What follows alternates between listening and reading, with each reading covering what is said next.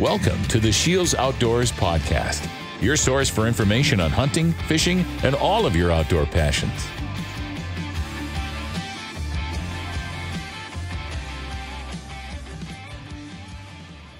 Hello, everyone, and welcome to the SCHEELS Outdoors Podcast. My name is Mike Anderson, and I'm here with Ben Fleischacker of SCHEELS. You might remember Ben from our virtual ice fishing or virtual hunting series, where he is the host of those seminars, but today he's going to be our guest. Today we are going to be talking turkeys. You know, it's just getting into the winter months, but now's the time to really start thinking about turkey hunting because application deadlines are going to be coming soon. So if you're planning that turkey trip or interested in turkey hunting, now's the time to start thinking about it. If you've never been turkey hunting before, it is an absolute blast.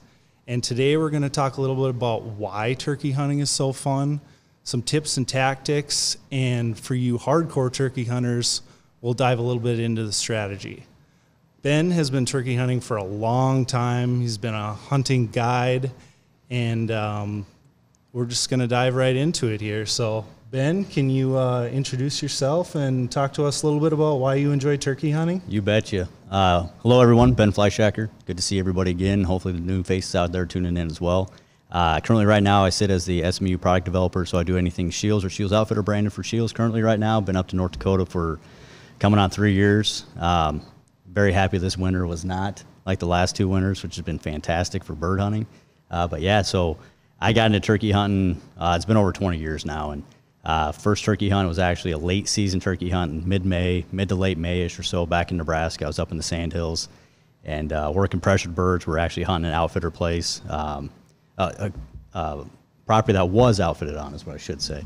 And man, did we get our teeth kicked in. It was one of those deals that, you grew up watching all these turkey hunting, and back then it was just, VHS and DVDs and stuff like that. And the turkeys are just coming in, and the toms are strutting, spitting, drumming, everything. I mean, it's just fantastic. It's not how my first turkey hunt went, but I was successful that year at harvesting a turkey, which was very great. And literally ever since then, I've been hooked.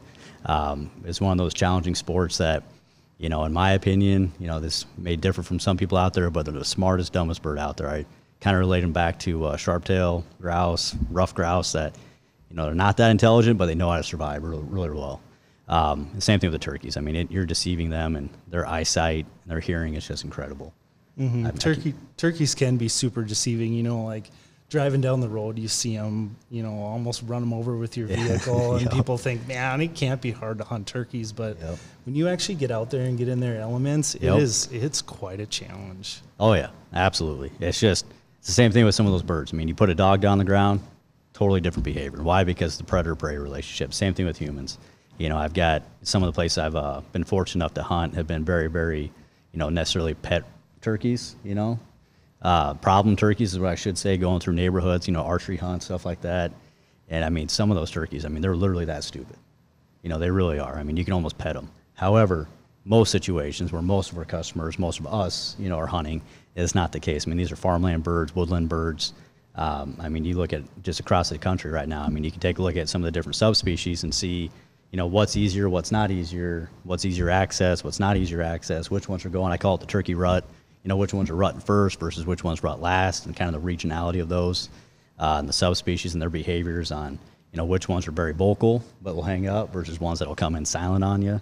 I think that's kind of, you start really getting into the nitty gritty, which I think, just basic talk before this is that I think there's going to be some opportunity for another podcast to go over some more advanced tips and tricks, as well as some of the calling, but everything else. But yeah, I'm obsessed with turkeys.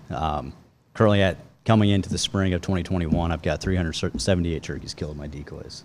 That's just absolutely wild. Yeah, because you had a hashtag going last year, race for 300. Yep, road to 400. Road to 400, that's the one. Yep, I don't think it's going to happen this spring, but hopefully in the next 2 years. Mm-hmm. Yeah, so let's just talk about a little bit about the basics of turkey hunting. So for somebody that's just getting into it, what does a person need? You just need something to break you up. I'm a big fan of a ghillie suit personally. That's what I usually run and gun with. Key word is run and gun. It's usually how I like to hunt. However, Outside of the camo, I mean, a good pair of waterproof boots. I usually run some mucks or some lacrosse. I'm a big fan of those. They're very comfortable. And the reason why is that is usually in the early spring, the grass is wet. There's times you got to jump across a creek. There's sometimes you got to kind of wade through a little bit of a marsh, depending on your region, depending on your area. There's places in Minnesota that you have to cross a big bog to get across to the good area where they're going to be roosting at. And so in that situation, you almost need waders at times, right? But you don't need all that. You can wear your normal hunting boots. If you're going to be in dry land stuff in Kansas and Texas and Oklahoma, you can get away with not having to do that. It's just comfort. And depending on the turkey situation as well, I mean, if you've got, of access to private property that you can drive, fairly close to, that you don't have to worry about crossing everything, or you don't have to worry about, I've got this, 3,000 acre public land piece that is beautiful, but where do I find birds at, where you have to actually get off the ground and keep going and keep going and keep going. And that's where I'm running my comfortable boots. I'm worried about waterproofness, but I'm more worried about the comfort. And then equipment-wise, I mean, any gun, any legal shotgun in your area with the legal shot size, every state's different on that one. The invention of, or I shouldn't say the invention, but the popularity of TSS, the tungsten super shot, it's a game changer. We usually made it a point every year to try to kill at least one of our tags, personal tags, with the 410 to make sure we got them in close enough. This was before TSS, and now that TSS is here, it is a total game changer. It is absolutely incredible. I don't encourage everybody to go out there and shoot with a 410.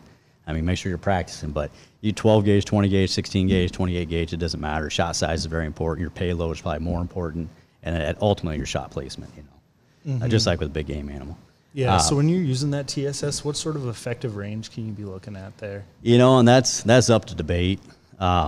It's one thing that, ethically, if you practice, it's just like long-range rifle hunting, right? I mean, I feel very comfortable out to 600 yards with my rifle, but somebody else may say 200 yards is their effective range. So in that situation, if 200 yards is your effective range, well, don't push it if you're not feeling comfortable. I was just talking on the phone on the way over here, actually, with a good friend, and he just bought a custom 300 Win short mag. I know this is not turkey hunt, and he feels that his effective range is only 500 yards with that rifle. That rifle will shoot much better, past 500 yards. But for him, that's it. So with turkey, usually I like to measure it in feet, not yards, on where you're getting them into your decoy spread. And how you have your decoy spread will kind of also dictate, just like waterfowl, like how you have your spread going will show, how those birds are going to come in and work and what they're going to work past versus what they're going to focus on. Time of year also plays a factor, too, with what the toms are doing with the hens. But, the TSS, I mean, I would have zero hesitation stretching 40 yards. With the right choke and the right shot, optics do help. And there's, kind of a divided line out there of who thinks you should have optics on your shotgun versus not. I've shot one turkey, I should say. Yep, only one turkey right now with optics on a shotgun, and it's just game changer. I mean, if I could encourage more people to do that, I think it'd be more successful. You wouldn't have missed birds, essentially. Yeah. If you're not down on that gun because you're sitting there and you can't move and you're really, creeping up and you're not shouldered on that gun right and you're shooting 3-inch mag out of a 12 gauge or 3.5, you definitely get rocked, and you're shooting such a tight pattern. But yeah. Do you do turkeys with archery equipment at all? Yep, I do. When I used to guide quite a bit, I kind of got to the point where I was recommending not body shooting the turkeys just because of lost birds, and so it got to the point where if you can't shoot them in the head, don't shoot. Yeah, I'm kind of at that point too with turkey hunting. Like I've killed them with shotgun, killed them with bow, and there's just such little margin for error when you're using archery equipment. I've unfortunately lost birds that I thought was a really good shot, and you end up can't find them because like turkeys just don't bleed like a deer does. No, and they're tough. They're extremely tough. They're tough birds. So yeah, I'm using archery equipment. I'm thinking I'm going to do more of the decap stuff. So then it's either like you got them or you didn't. Yep.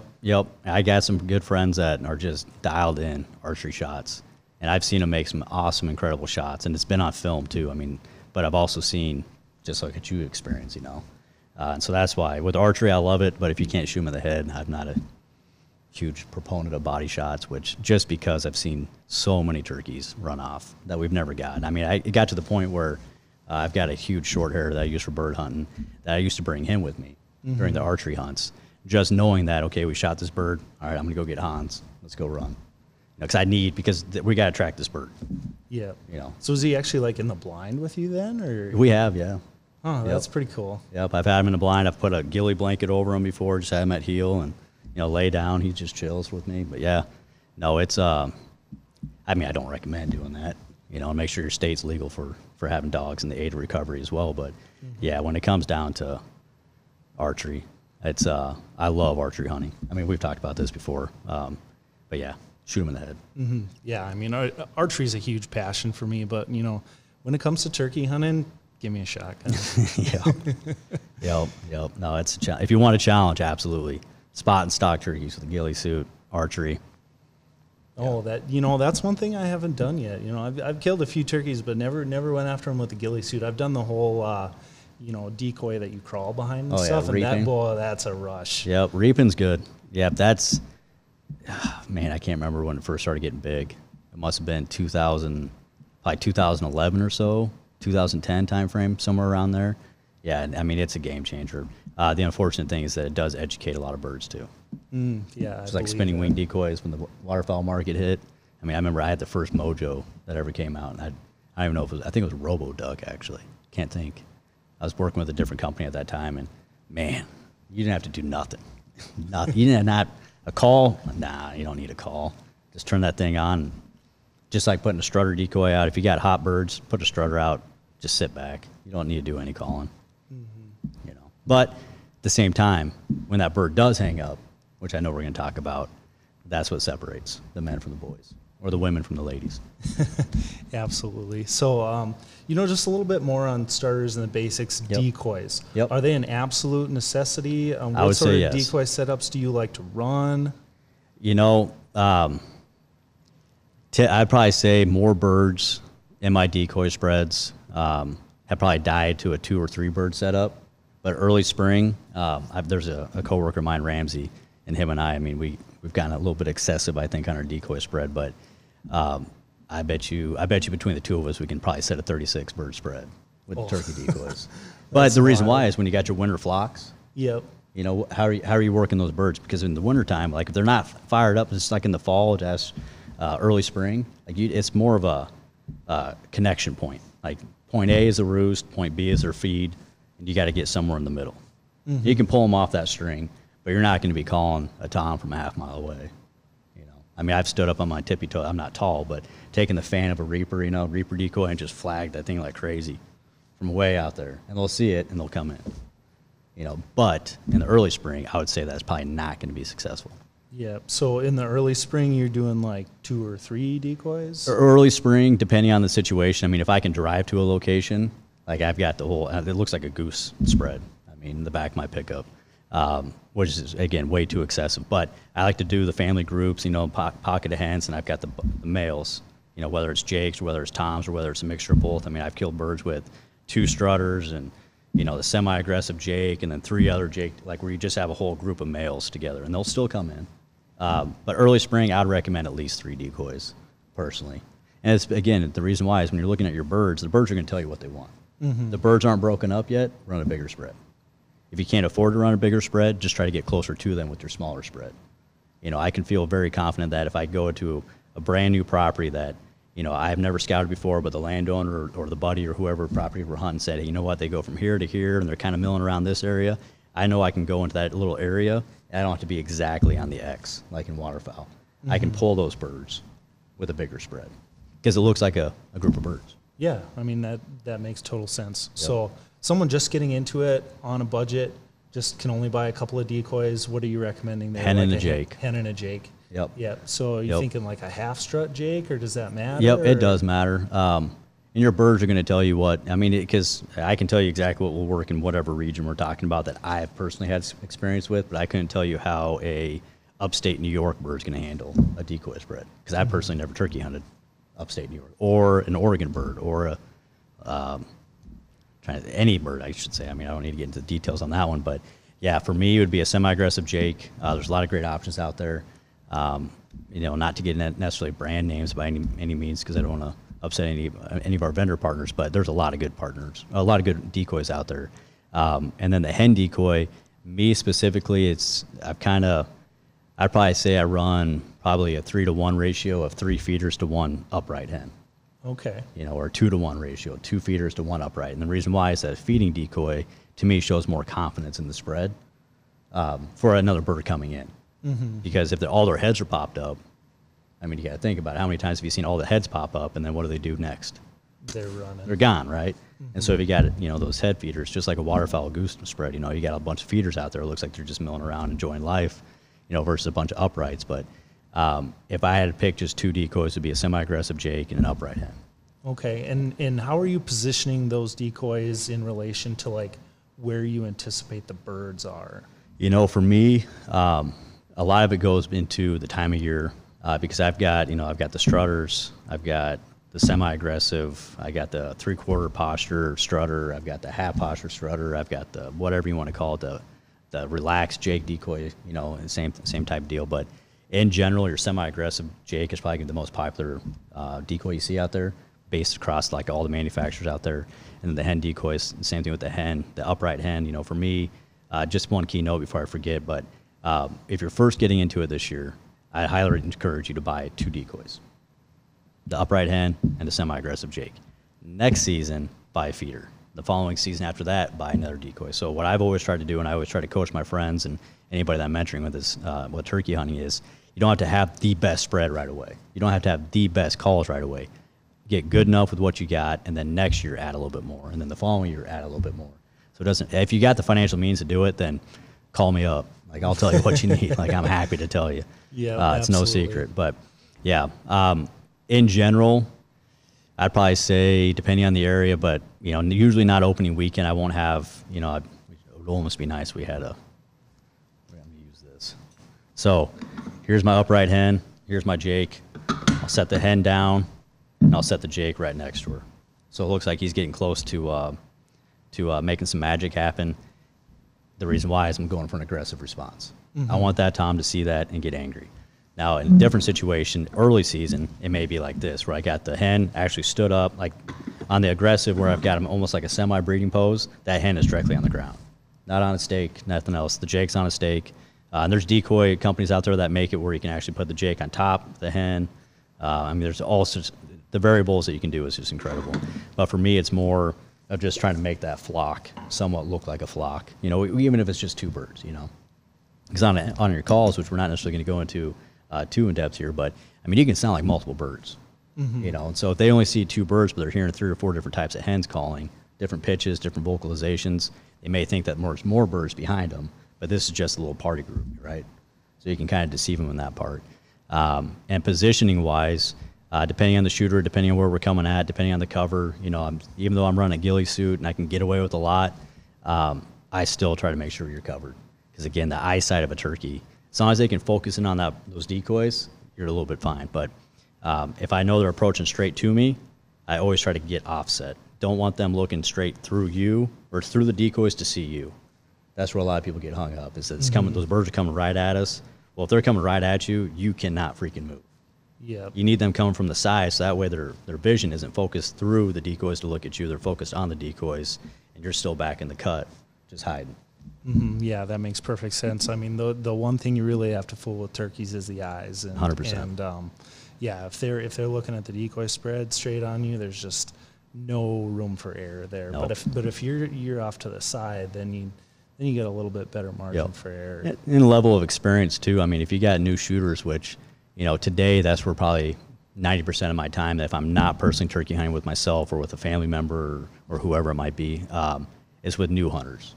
Whether it's a kid or whether it's an adult that wants to get into it, versus if I take, someone from here from the office, Cam, who's maybe never shot a turkey, but he shot a lot of waterfowl. I feel like I can get away with a little bit more with that because he knows how to shoot. Yeah. You can have your gun in your lap and still pull up and shoot.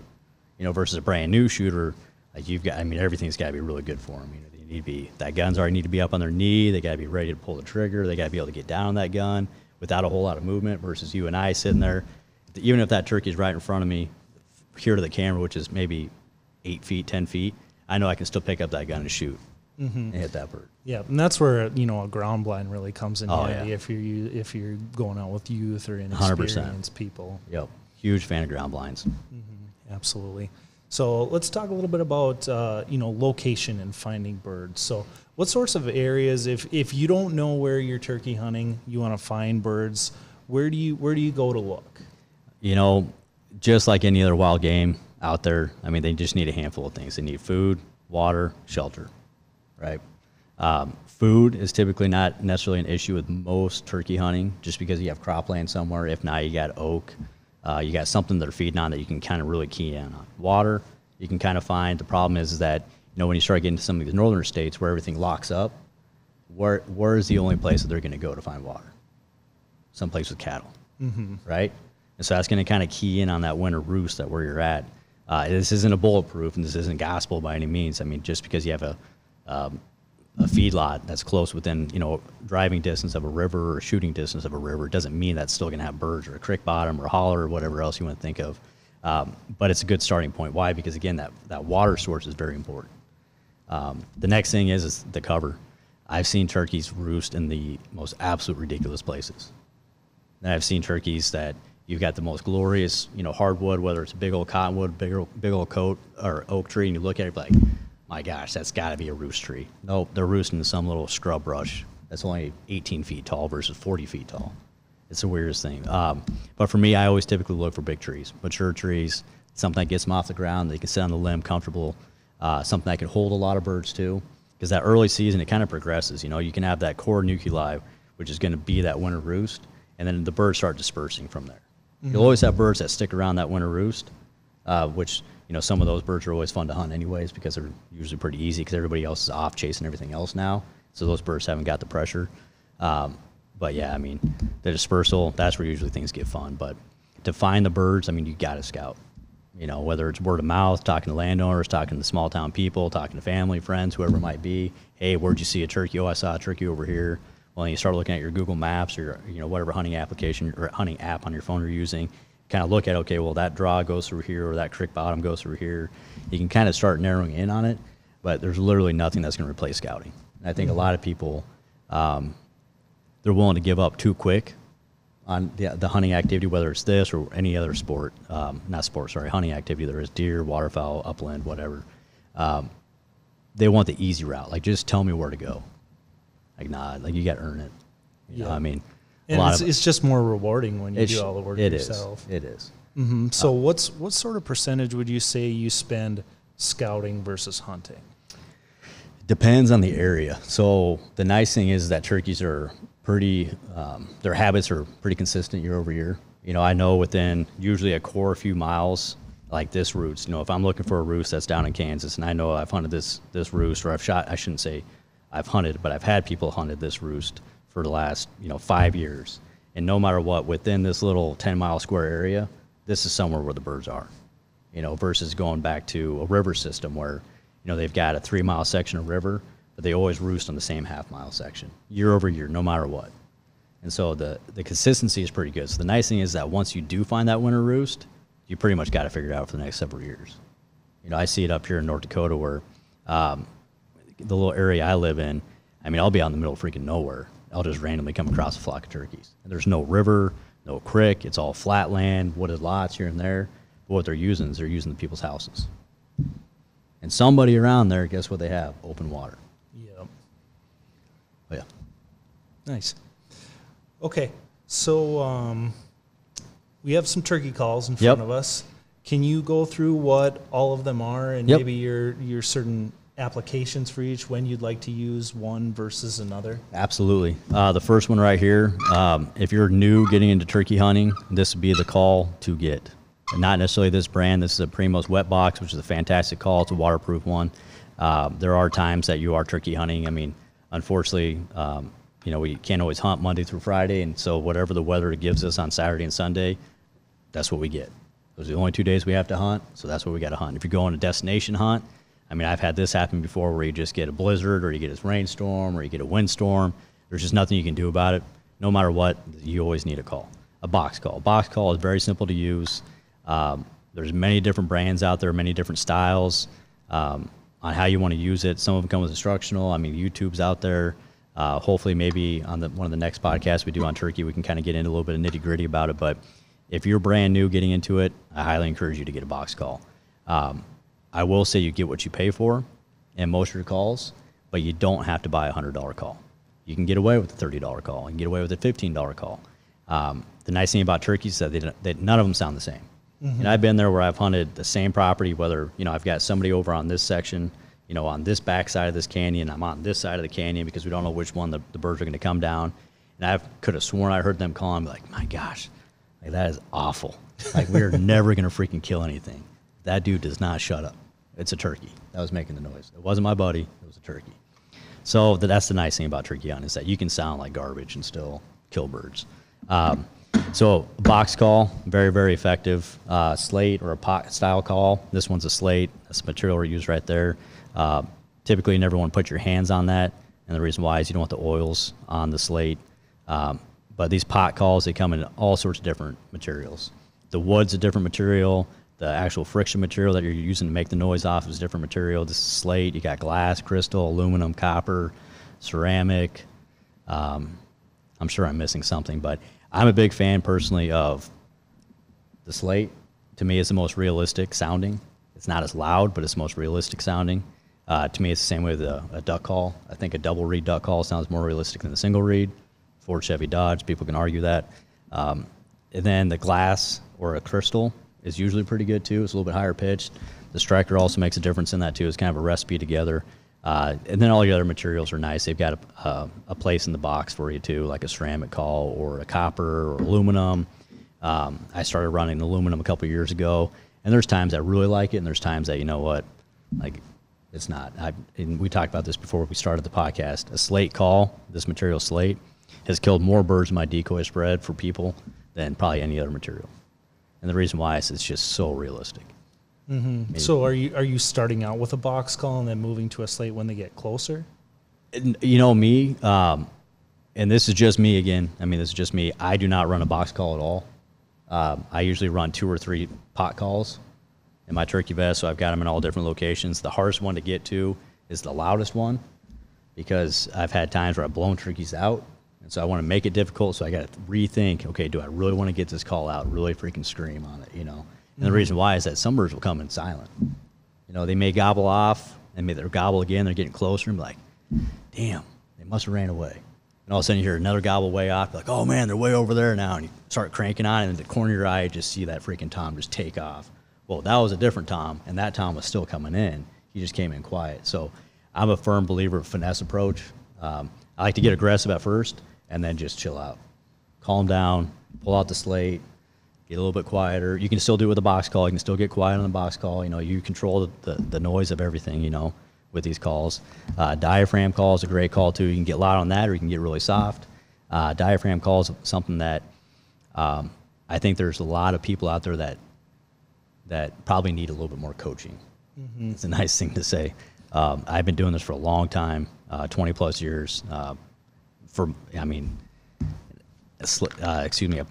diaphragm call, which what it does is it actually goes in your mouth and sits in that little concave area, the roof of your mouth. You're blowing pressure out there, blowing your air, your tongue position. There's so many things that are going on with that. There's some people that are very, very talented, immediately can pick up that call and just sound incredible. And you're just like, oh my gosh, it's incredible. I'm not that guy. Yeah, there's definitely an art to the diaphragm call. It's incredible. Some people can just pick it up right away, and others it takes a long time. And it really you just does. Never really end up sounding quite right. And that's the good thing about having multiple calls. You can do slate, glass, box. Yep. Yeah, there's calls that are out there for turkey that we don't even have out as an example. But for the most popular calls, it would for sure be box call, slate call, diaphragm. Mm-hmm. I wouldn't say this is beginner, intermediate, advanced. I wouldn't go that far because, again, anybody can pick this stuff up, but there's so many things that go into it. Videos, a mentor, somebody to coach you along. Coming into our retail stores and be like, hey, how in the heck do I use this? Well, coaching hands-on. I'm the type of guy that I'm hands-on. Show me it once and I can do it. Yep. Maybe show me 30 times I can do it, but I'm not. I can't read something and be like, oh yeah, I'm a show do type guy. But yeah, the diaphragm call. It's always good to practice.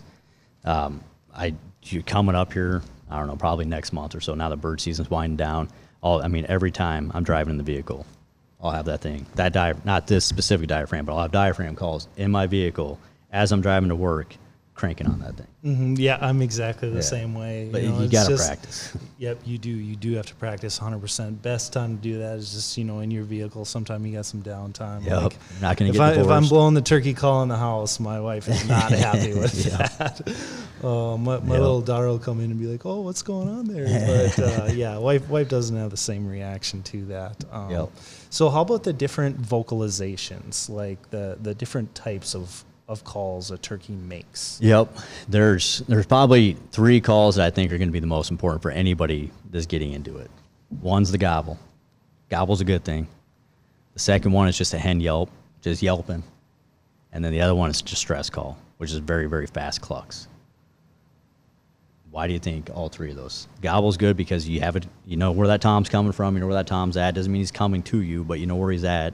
And also it tells you that it's a tom. I've been that guy that, I get buck fever sometimes, that 160 or 170 you saw turns into a 115 when you walk up to it, the ground shrinking. Well, the same thing with turkeys, that like you see a turkey and they're like, oh yeah, it's got to be a group of toms. Well, turkeys are just big birds. Mm-hmm. I remember one time I hunt with a good friend TJ, and we were back in central Nebraska on this, and we must have been probably a mile and a half away, and we're looking at the side hill. It's a big alfalfa field, and we're looking at it, and he's like, man, those are turkeys. I'm like, those are freaking cows, dude. Like, those are not turkeys.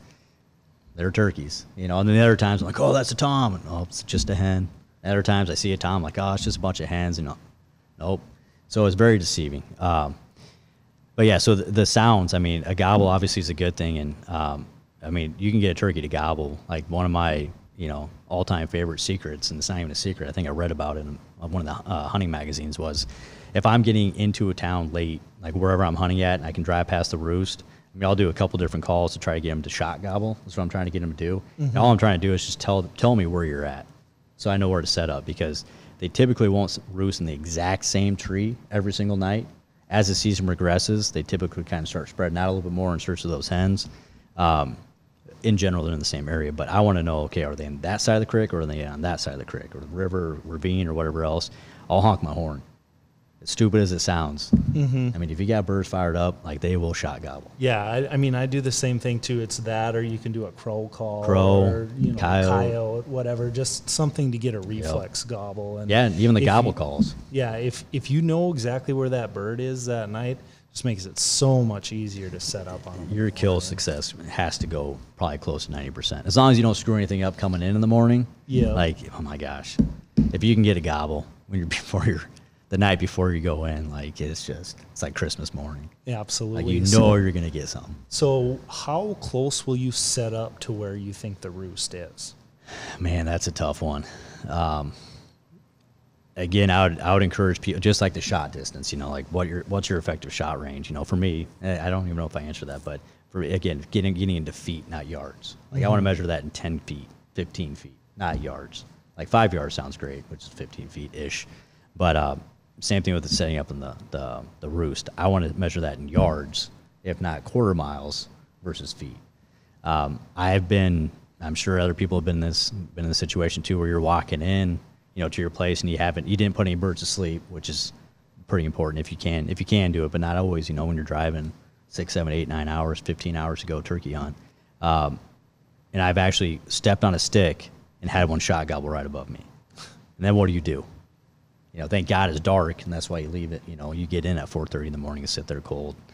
But it's pretty nice too, because you get to see nature wake up. But I've set up right on top of them before, and other times, I know this is going to be, because they're on property I can't hunt, but they're going to work through that property, and they're going to eventually end up on this property, and it's going to be about 9:30 to 10:30.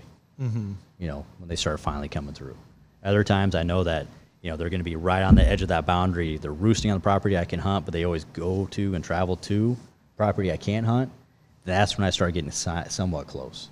And I don't know if there's a specific yardage. Just the biggest thing is that they can hear you. Okay, so just as long as you're within earshot, you're going to be in the game anyways. Yep. Don't be setting up a ground blind that close to the roost. Don't be going in there, building yourself a little shelter, a little blind, snapping twigs and everything else. I know if the roost is far enough away, like, I'm not too concerned. I still come in quiet, but I'm not, doing the whole tiptoe, like you're sneaking into your house, on a Friday night from your parents. But, yeah.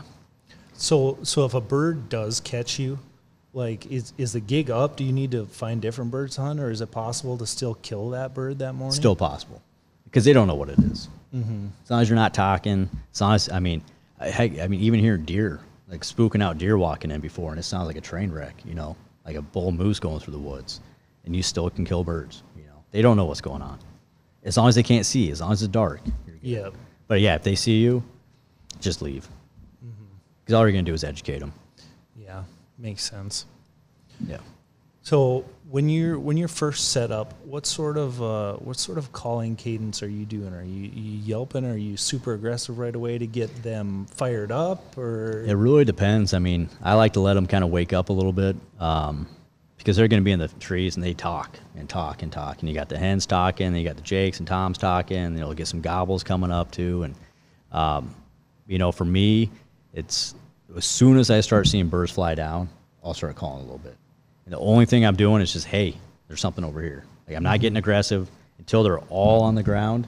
Then it's totally different, you know. And it's one of those deals that, you know, how do you want to shoot a big buck during the rut? We got to find the does, right? Same thing with turkey hunting. You need to find the hens to get your toms. Just because those hens don't have a tom doesn't mean there's not a tom somewhere coming, because they heard those hens screaming in the tree, you know, 20 minutes ago. But what I try to do is, if you got a big group of birds and they're not necessarily wanting to come your way, is my entire focus turns to the hens.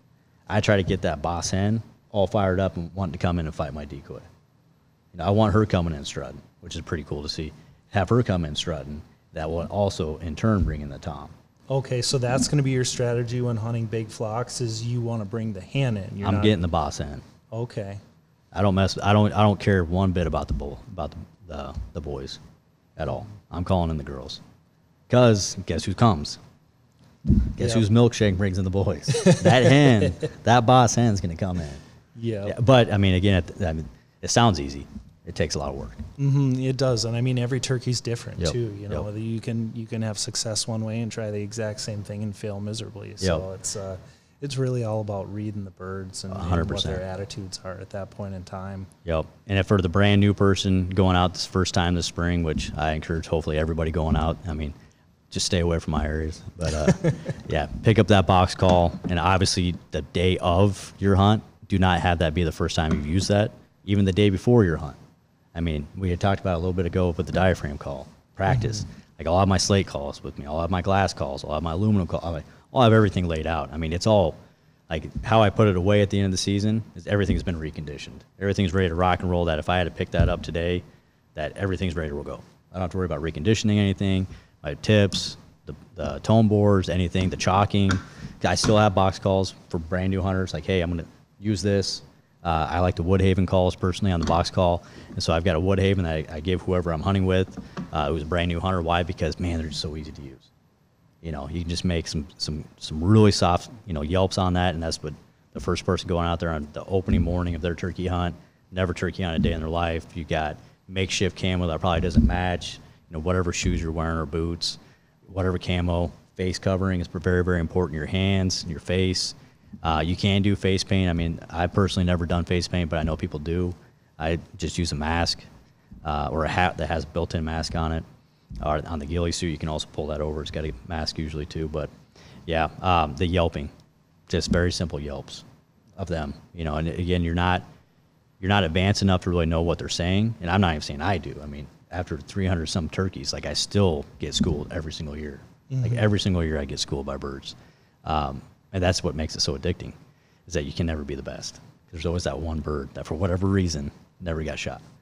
But yeah, soft yelps. You can do some clucks on that too. You can do some purrs. I mean, you can do everything. But for the most part, it's just yelps. Just yelp, yelp, yelp, yelp. Get them looking. Okay, yelp, yelp. Okay, looking. Yelp, yelp, yelp, yelp. Okay, they're kind of working off that way. No big deal. Yelp, yelp, yelp. Eventually, they're going to come in and investigate. The problem, I think, with a lot of people is they give up too early. Like, I'm a very, very impatient person. I cannot tell you how many times, like, okay, I'm just going to give it 5 more minutes. You know, and then, okay, I'm going to give it like 30 seconds. Okay, well, nope, I think I just heard something. I'm going to give it a couple more minutes. And then you're like, screw it. You know what? I'm done. Start, you know, picking all your stuff up, you know, because I've got like a whole array of, you know, I've got a 20 ounce of Coke right here, and I got my pot calls all laid out, and, you know, shotgun across the lap if I'm hunting. Yeah. and you get up, and guess what's behind you? Or guess what's just right in front of you that you never freaking saw? I cannot tell you how many times I just would have waited. And so that's the thing, is that get their attention, let them know you're around. Eventually, they're going to come investigate. Mm-hmm. Keep yelping, because if that tom comes and he's chasing those hens and those hens are like, nope, I'm good, that tom's going to break off and he's going to start looking for an active hen or a hot hen. And that's where that yelping is really going to play a factor in. Okay. So what is your advice on turkeys that get hung up just out of range? There's a few things. If they got hung up because they saw you, you just cannot move. And you just hope that you have some decoy movement. That's another key thing that I think a lot of people overlook is their decoys, and that's one thing that eventually everybody's going to come across that turkey that gets hung up. Why did that turkey hung up? Why did that turkey not commit? Like, I wasn't moving, I wasn't doing anything, but it's hung up at 65, 70 yards. And that's the nice thing about some of those, the TSS and, there's Blindside. Sorry, not Blindside. What am I thinking of? Longbeard XR from Winchester. That's a great lead round. I've shot a lot of turkeys with that, seen a lot of turkeys die with that. But it gets down to, can you effectively or efficiently kill that turkey at 65 yards? You have to have the right choke set up, and that's where optics on a shotgun are so fantastic. Mm-hmm. That's, to me, the game changer of making those long-range shots with a person that hasn't been out there shooting, every weekend or practicing or anything else like that. But with that hung-up bird, a few tricks I do is I'll get really aggressive, and I'll just shut up. Cluck, cluck, cluck, cluck, yelp, yelp, yelp, cluck, cluck, yelp, yelp, yelp, and I just shut up. And just see how that tom responds. Usually what will happen is they just, out of just pure will of their, instincts, is they'll fluff right up. Mm-hmm. They'll strut right up, and they'll kind of go to a 3/4 strut and just kind of be looking around. And what's happening is those decoys are not moving.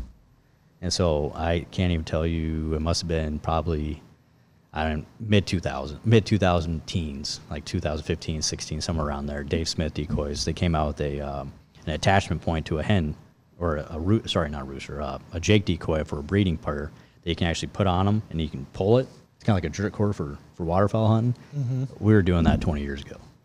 It stinks that everybody comes up with these things, these top secrets that we had, that separated the men from the boys or the women from the girls, But the movement of the decoys, when that turkey hung up, guess what? I got that little, my little ghetto setup that I had back then. You just start twitching it. Just get that thing moving a little bit, and now they make I can't think of it. I've got one. It's something 360. Anyways, it's a motorized base. You can put 4 screws on it, put your stake into it, and actually will spin the decoy for you. That thing is a game changer. That's the new mojo. So how often do you use that movement? For movement, depending, I'd probably say 70, 75% of the time. I'll give some jerks. And one thing I've done too, and I don't recommend this all the time, but I'll throw stuff in my decoys just to get them to move. Okay. If the bird's far enough away, like, all I'm looking for is just those decoys. Just change the posture. Change how the sunlight's hitting that decoy. Just give it a different shine. Because we were talking about reaping earlier before this, and that's something that I caution everybody with reaping decoys. There's a lot of people that get shot every single year because of reaping, because it looks so realistic. So when you're reaping, make sure you're not reaping someone else's decoy and you're going to get shot, or even thinking about it on public land. Reaping is very, very successful if done right. It's definitely a game changer, and it definitely can accelerate somebody's success in the turkey woods with reaping, because you don't have to be a good caller. You don't have to have the best camouflage. All they're doing is they're focusing on that decoy. I reap. I've done it. We've killed a lot of birds reaping. Nothing against it. It's just, I just caution everybody, because it's a matter of time. It's not what if, it's when in that situation where something potentially could go wrong. But on that hung up tom, it's movement. It's just trying to get something different. In the ghillie suit, that's why I like running ghillie suit, because when I'm guiding, I can keep you right. Hey, just stay right there, Mike. I'm going to kind of creep out there a little bit. I'm going to take this decoy. I'm just going to twitch it a little bit, or I'm going to move it around a little bit, or I'm going to take that strutter decoy that's back behind me that I'm not using yet. I'm going to take that. I'm going to put that out for it. Then you have a tom that hangs up at 75 yards, and you have not done anything wrong. But why is that tom hung up? But then you can go next weekend and go out and catch that, just like fish, right? Mm-hmm. Why can that little hump be so productive today You go back tomorrow, and it's a wasteland. Just wild animals, right? Yep. Yeah. Nothing's for certain in the turkey woods. No, but yeah, on those hung up toms, I would encourage you for not pointing fingers, but man, stop moving. Mm-hmm. Like their eyesight's so incredible, and usually it's because they see something they don't like. It could be that Coke bottle I have. They could see that Coke bottle, even though the day before you just saw them strutting around a junk pile. Like why all of a sudden this Coke bottle makes a difference, It's just we think we're sneakier than we are at the end of the day. But again, like that's why I like ghillie suits, because I can get away. Like I don't sit still. I mean, obviously right now I'm not sitting still, but I love ghillie suits. We can get away with a lot. Mm-hmm. Just because it breaks up your outline. So 100%. 100%. There is no outline. Mm-hmm. There's kind of a blob, Yeah. Ghillie suits are just, I use them for deer hunting. I use them for turkey hunting. Used to use them for waterfowl hunting, sitting on the bank. Mm-hmm. So you touched on, a trophy you is really those one with big spurs. Yep. How do you target those older boss gobblers? Do you do things differently? No, I wouldn't say I do anything different. It's all regionally based too. I mean, I can go to an area that, has not been turkey hunted for 15 years. And these birds have got to just be dumber than snot. And these birds got to be old boys, inch and a half, inch and 3/4, pushing that 2-inch mark. And to this date, out of, the 378 turkeys, I've yet to see anything over 2 inches for a spur. People shoot them every year, so they exist, but it's one of those unicorns for me. Mm-hmm. But on those old birds, I mean, with the preseason scouting, the beard does give you a good indicator. But if beard rot went through, there's certain places that I've been in Iowa before that the beard rot's just so bad that you have no idea the age of the bird. It could be a Jake, it could be a 7-year-old Tom. And so the binoculars is really good. But if you got an area with a big mature bird, and again, like we always get so focused on those beards, which is a good indicator of maturity. The tail fan's the best way. If it's a full fan, whether it's a partial full fan or whatever it might be. Usually with them, they're the boss. But sometimes, and this is up for debate too, Ford, Chevy, Dodge, but a passive aggressive Tom, to me personally, is most difficult bird to shoot. The birds that do not react one bit to any sort of a male decoy, like whether it's a Jake decoy, whether it's a strutter decoy, whether it's whatever kind of posture you want to use, they're not aggressive enough.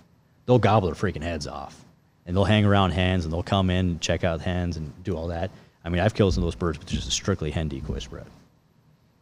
And so when you're going into a spot not knowing what to experience, or expect, I should say, don't just run a hen decoy spread. Like, you still want a male. You still want that aggression. You want that response, But on some of those birds, the older birds, they've survived for so long because they're not aggressive. That's definitely one of those hunts that you're not going to just figure out one day. Or that one bird. There's a bird that's back in my hometown that my cousin and I this bird's got to be over 5 years old now at least, because I think we've been chasing for 4 years, and we cannot get this bird killed. How do you know it's the same bird? Same area. Okay. He's in the exact same spot. We have permission on this property too. It's the exact same spot every single year. Every single year, he's this lone Tom with 2 hens. Every single year. We cannot get this bird shot. I mean, we can get him shot if we really wanted to, but we want to make sure that we're not just going to ambush him. Like we talked about, early on turkey hunting, I shot a bird, well, did you shoot him in a decoy? No, like he was running like 5,000 miles an hour, and I just let him and shot him, Not everything's going to be picture perfect like TV-wise, but yeah, we can kill this bird. Hopefully this spring. He's definitely got a big target because he's got to be pushing 6, 7 years old. I mean, if he survived. Have you seen him this winter? No, I haven't even been down there. Mm-hmm. I don't even know where his winter roost is, to be honest with you. He just shows up, and eventually, once he shows up on this property, and it's right next to a river, and it's probably a full mile section, so 640 acres, but he just lives in like a 40-acre area for the most part. Is there anything different you're going to be doing this year compared to years past? For him? Yep, for him. Single hen decoy. Single hen decoy. Yep. Single hen decoy, and not even calling. We've thrown everything at this turkey, literally everything. I mean, we've had opportunities to kill him, but again, like we want to give him the respect that we want to shoot him in the decoys. Yeah. Right? You know, it's one of those deals that, I mean, you can look at anything like archery hunting. You know, I want to shoot this deer exactly how I want to shoot it because I respect him enough because he's schooled me so many times. You know, same thing. Mm-hmm. It's not about the kill; it's about the actual hunt. Yep, it's about the experience, and then that's what's just so great about turkey hunting. Oh yeah, like you sit cooped up all winter, and you finally gets warm out, and just being able to be out there, experience all the new growth, and it's feel green, the sun on you. It's just it's such an awesome experience, and that's one of the first things that really turned me on to turkey hunting because I grew up in an area that didn't really have a lot of turkeys. I didn't know a lot about turkey hunting. Saw it on TV and I was like, well, I don't know if this is really for me. But then moved to North Dakota and I was in an area that it's easy to get a tag. It's every other year you're generally drawn. And so I was like, all right, I'll give it a try. And, that first year I was absolutely hooked. Yep. It's just, it's kind of even hard to describe. It's just something you got to get out there. You got to try it. Mm-hmm. If you're tired of being cooped up all winter, you want to get outside, you want to do something fun, turkey hunting's the thing to do. It can be. Yeah, I highly encourage it. I mean, again, don't hunt anywhere where we're hunting, but highly encourage you to get out in the spring woods. I mean, there's something like I live for April. I mean, just absolutely love April. You got walleye, you got morel mushrooms, you got turkey. I mean, it's just just love it. Mm-hmm. Can't forget the shed hunting too. Yeah, whatever. Keep your deer. Yeah, I mean, even with just the experiences you get to see, I mean, it's. Watching nature wake up. I mentioned earlier, and it's having coyotes, having bobcats, having fox, having random, farm dog just showing up in your decoy spray. Having cattle come through, having deer. That's one thing that the deer and turkey relationship that they have is absolutely freaking incredible. If you haven't experienced that, to see them interact with each other, like they feed off each other, it's incredible. Like if a turkey gets spooked, the deer gets spooked. The deer gets spooked. The turkey gets spooked. They may not, either one of the species may not just disappear like the other one did, but they know something's up. Mm-hmm. And so, yeah, I mean, that's one thing. If you got deer in your area where you're turkey hunting, man, try to spook all those freaking bastards out. It's freaking deer are ruining the turkey hunts. But yeah, I mean, yeah, I've had more than one deer ruin my turkey hunt. Like I just have the perfect setup. I'm in this little corner. I know the turkeys are going to come filter right through me to roost. And then all of a sudden, just a big old doe comes walking into the setup, sniffing my decoys, stomping. Blowing. Then it's just game over there. Like that's just something you can't really account for. No, you can't. That's why you have rocks and sticks and mud and scare that freaking deer away from you. Yeah, I haven't done that before, but I'm gonna, from now on, I'm gonna, when I sit down, I'm gonna get myself a big old dirt clod, just in case I got to get the decoy to move. To scare a deer off. So that's one thing I'm definitely going to take away from this podcast. Good. I'm going to have a dirt claw in my setup every time. So, before I let you go, I got to hear about that turkey recipe. Yeah. So what I've done, and this is a modified recipe, and I'm sure it's actually out there as well, but it's bacon, turkey breast, and it's very important that you keep the turkey legs. I can't tell you for the longest time, even with pheasants, with some of the game bird species, like a quail or a chucker or a grouse, a rough grouse, like I will keep the actual legs, because they're pretty tender. Pheasant, the drummy gets a little tendony just because they run so much. Same thing with the turkeys. The turkey tendons on their drummy is really bad. And so you can actually scrape some of that meat off, but the biggest thing is with this recipe, you need that dark meat to help offset the white meat that's so dry and lean. And then you got the bacon anyways. So you got your mixtures, like 1 pound of bacon. I do one package of bacon per bird. You can do 2 packages of bacon per bird if you want. You grind it all up. Again, you have to have that dark meat in there. And man, you make turkey burgers. You can put like different chunks, like the feta cheese in your burger too. Mix that all in there. You throw it on the grill, and it's so good. Ooh, it's really, really good. I mean, there's a lot of good recipes. I mean, you can throw it on the grill. You can cube it up, marinate it, wrap it up like dove, dove breast or teal breast like that. Jalapeno in there or something, but. Those turkey burgers, because then you can take it, you can make pasta out of it, you can make a meatloaf out of it, you can make whatever you want. Anything you use grinds for, you can use it for. Mm-hmm. But yeah, it's really good. And it's incredible how good it is. But again, the biggest problem with that is you have to have that dark meat. Okay. So don't forget the dark meat. Interesting. Yeah, I actually just started saving the turkey legs too. I was scrolling through Instagram. I saw something from Bomar Bow Hunting. They did pulled turkey legs, and that was pretty delicious. I mean, brining is the key though. Yep. You know, like the birds. They are gamey if you don't prepare them right. You know, but, it's turkey. you put them in a brine, salt brine, buttermilk brine, whatever you want to do.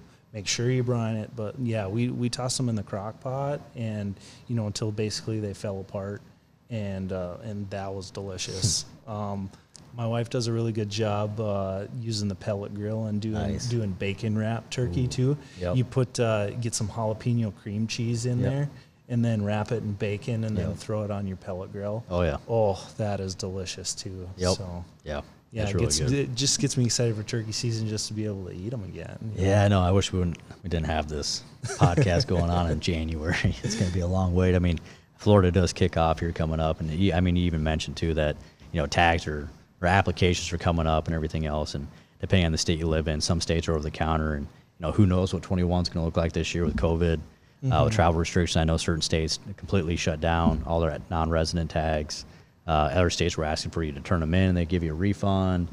So hopefully this spring things are back to normal and people can start traveling, because I know we cannot be the only ones right now just drooling at the mouths, just waiting for turkey season. Yep, absolutely. So, yeah, I got to make sure to check those regulations and see when your turkey applications are due, because it's a lot of fun. I mean, it's so exciting. I mean, I've got so many videos on my phone. I mean, you can look at YouTube for anything else, but I mean, just having that tom come in, whether even it's just a hen, you've never experienced it.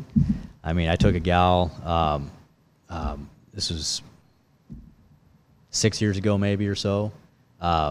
This is when I was working for a different company, and she flew in for a bunch of meetings, and she's a diehard hunter, and she's one of the gals that she came in for a different meeting. This was previous, and she's like, hey, I want to go shoot an antelope. I have 3 hours. I'm like, let's freaking roll. Let's go.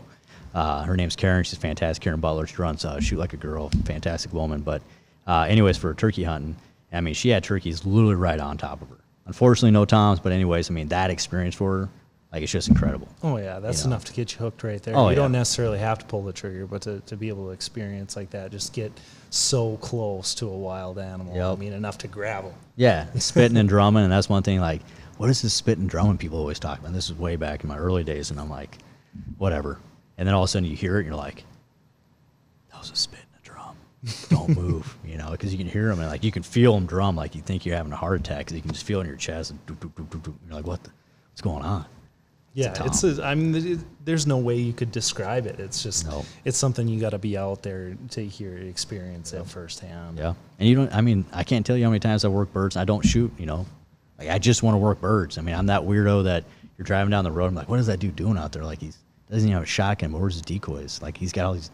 I just like working birds. Like I just absolutely love turkeys. Like they're so much fun. They're so animated. There's times that you can be a hero, and then you go to the next field and you're absolute zero. And it's just because of whatever the turkeys decided to do that day. And I mean, there's times that I've shot turkeys in a white T-shirt. Like you're just driving down the road, like, oh, there's birds out there. You just run out, grab your decoys, and you just sit there. As long as you're not freaking moving, it's pretty amazing what you can get away with. Very cool. Yeah. So, you know what? Thank you so much for your time, all your insight. I mean, you have me just chomping at the bit to get out turkey hunting again. Yeah, I can't wait. It's going to be a blast. So I appreciate you having me. Yeah, absolutely. So, for all of you that have tuned in, hopefully you enjoyed this segment. Hopefully you learned something. If you've never been turkey hunting, hopefully this gave you the itch to try it sometime. So make sure to check your application deadlines, get those applications in, and hopefully you can get out there in the field. So if you enjoyed this segment, please give us a follow on the listening platform you chose today. And with that, we want to thank you for listening, and see you next time. Thank you.